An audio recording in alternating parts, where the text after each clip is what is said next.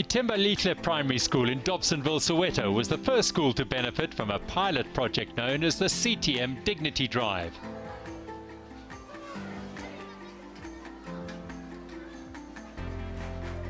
The project was launched as an initiative by CTM to address a critical need in the education sector, where the poor state of sanitation facilities in many schools around the country was identified as a serious problem. This not only posed a health and safety risk, but often negatively impacted on the children's ability to learn and receive a quality education.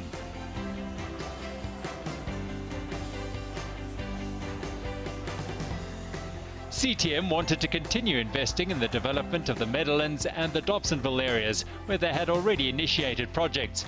Ithembalihle Primary School in Dobsonville was therefore chosen after an extensive search and advice from community leaders and motivations from school principals.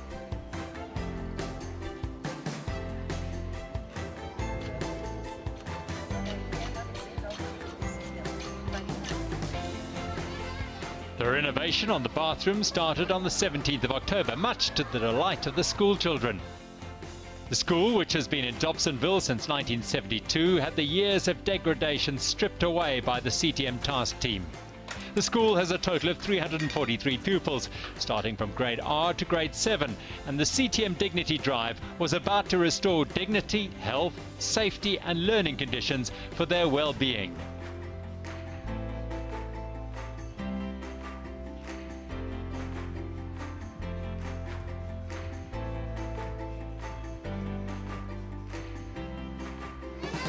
The project was completed a month later on the 14th of November, and what started as a project just to improve the bathroom facilities expanded to improving the school's learning block as well. The school courtyard was painted to create a lively learning environment, and buildings that were falling apart were repaired and painted.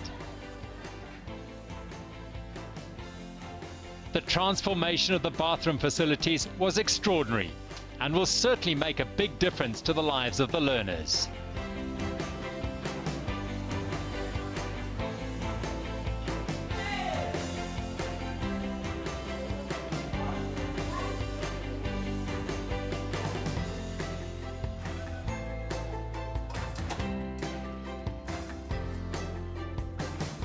After completion of the project, an official opening and celebration of the new bathroom facilities was held at the school. Apart from the pupils, in attendance were the school's in-house pastors, Gauteng Department of Education, the school governing body representatives and neighbouring principals. A token of the school's appreciation for all the hard work and support put in by CTM was handed to Brandon Wood, the Chief Financial Officer of Ithembalihle Ceramics Pty Limited. Thank you very much. Just once again, this really is our privilege and honour to be able to assist all of you.